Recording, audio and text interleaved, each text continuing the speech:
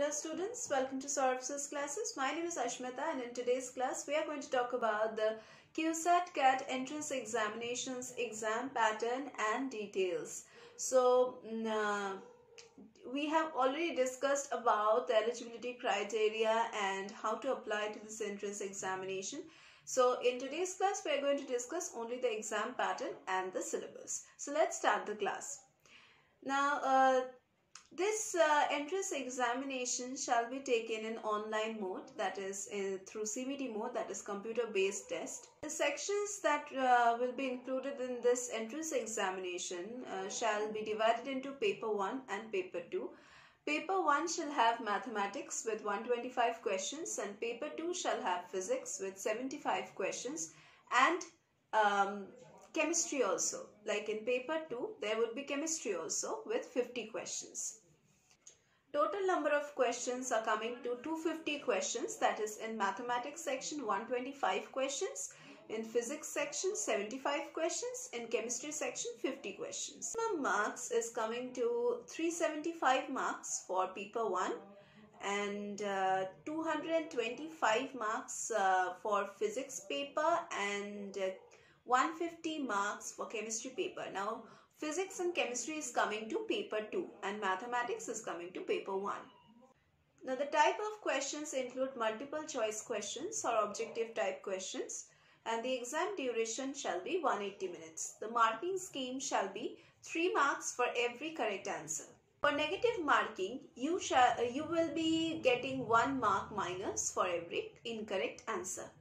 Now there would be certain differences in the course-wise number of questions and sections. So let us discuss the exam pattern course-wise. For BTech course, if you are giving this entrance examination, you shall be having 3 sections: mathematics, physics and chemistry.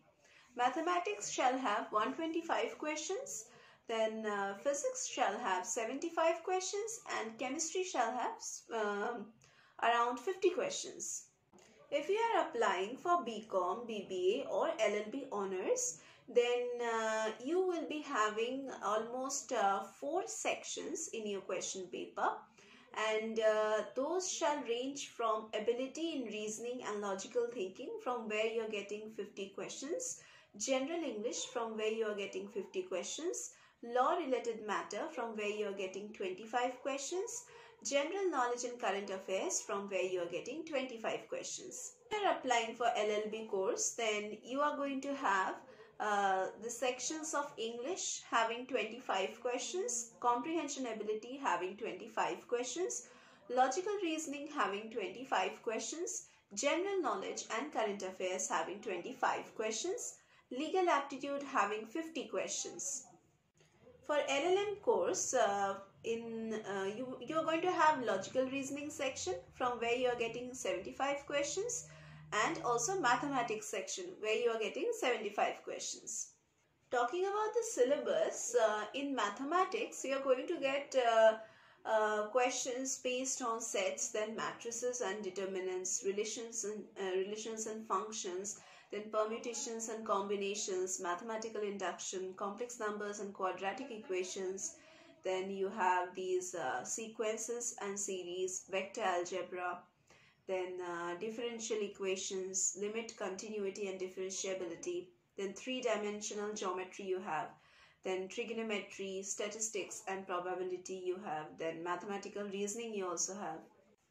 Talking about the physics section, you have questions from work, energy and power, then kinematics, dual nature of matter and radiation, then gravitation, oscillations and waves, then laws of motion, properties of solids and liquids, electrostatics, then communication systems, atoms and nuclei, then electronic devices, magnetic effects of current and also from magnetism.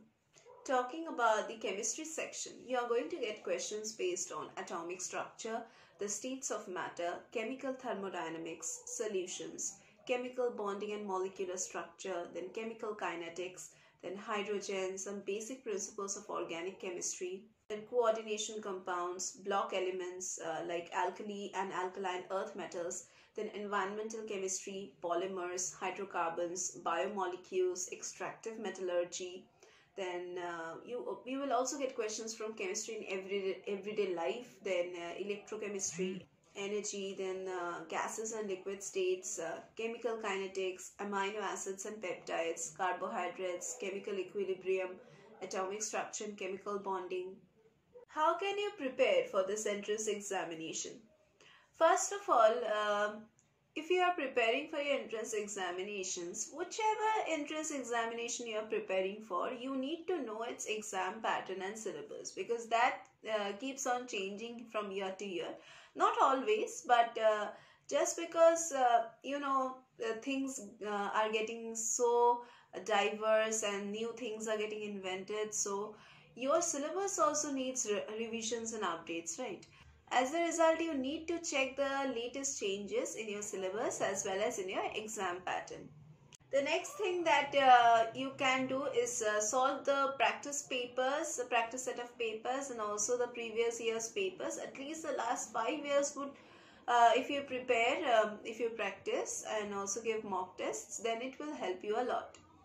Mock tests will definitely give you a better understanding of how the actual examination is and within how much time you need to actually finish those mock tests. The next thing that you can do is to prepare a timetable for yourself. Definitely making a proper timetable will help you a lot in your preparation part, as well as take out some time for extracurricular activities. Do not just get involved in studies all day long, because you need everything. So while preparing, focus and be concentrated, but also take out some time for your extracurriculars. And consistency during your preparation is a must, so follow that.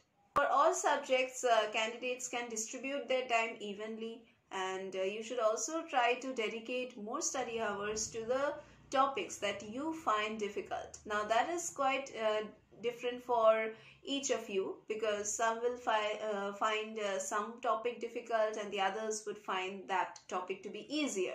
So that's up to you. Which topic you find difficult, you focus on that more and spend some more time on that topic. And one thing that you can follow is like strictly, if you can follow, that will help you a lot. At least it can refresh your mind and help you concentrate better. That is, always try to take 5 to 7 minutes break after every 25 to 30 minutes of learning. It's a scientific way of studying like with more concentration. That was all about this entrance examination, and if you want to prepare well for this entrance examination, then definitely you need the guidance of a good mentor and a good coach. And at Saurabh's classes, we provide you with live lectures, recorded lectures, portal access, which is available to the enrolled candidates 24/7. We also provide you with regular classes, doubt clearing sessions, crash course facilities, scholarship facilities, revision classes, and mock test facilities. So if you want to enroll with us and get all the benefits, you just have to call us at the number given in the description box below. Do call us, because we here teach for all kinds of competitive examinations. And if you are somehow preparing for some other entrance examination or for some other recruitment, job recruitment based entrance examination, then also we are here to provide you with all the guidance and all the study materials.